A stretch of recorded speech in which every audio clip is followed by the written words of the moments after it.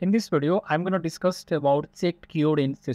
First of all, let's create one class program, and inside the class, there is a main function, and I can create here one variable a.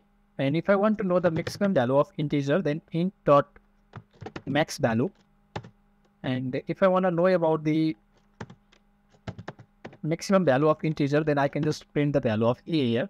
And if I run this code by pressing the run button, our code is running here, and the output is 212147483647. This is my maximum value I can store in the integer data type.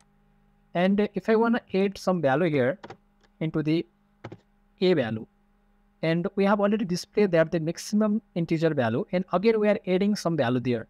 It means that we are doing something wrong. But if I run this program here again, then it is running here and it won't show any error, and it will give us the wrong value. This is our wrong value, but it won't show any errors. So to handle such types of situations in C#, we can use the checked keyword. So just type the checked checked and give the curly braces and just put our code inside this checked block. And if I paste this code into here, and if I run this code again by pressing the run button, and our code is running here, and you can see here on handle exception. This is overflow exception. So we are trying to add more value into the integer value that is already displayed the maximum value of the integer. So it can display the maximum value. If we use the checked keyword, it means that it checks whether there is an overflow exception or not.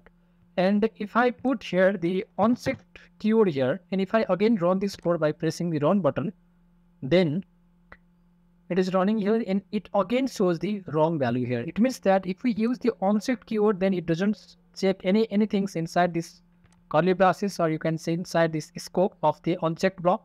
But if I put the value, if I put the checked keyword, then it will check whether there is something went wrong or not, something there is overflow exceptions or not. So in this way, we can use the checked keyword and unchecked keyword in C#. So if we don't put the unchecked keyword here, then also it won't show any error. Sometimes we may need to, explicitly we have to put the unchecked keyword to not check about whether the exceptions or not. So in this way, we can use the checked keyword and unchecked keyword in C#. If you get any confusion regarding this video, you can ask me in the comment section. Thank you so very much for watching this video.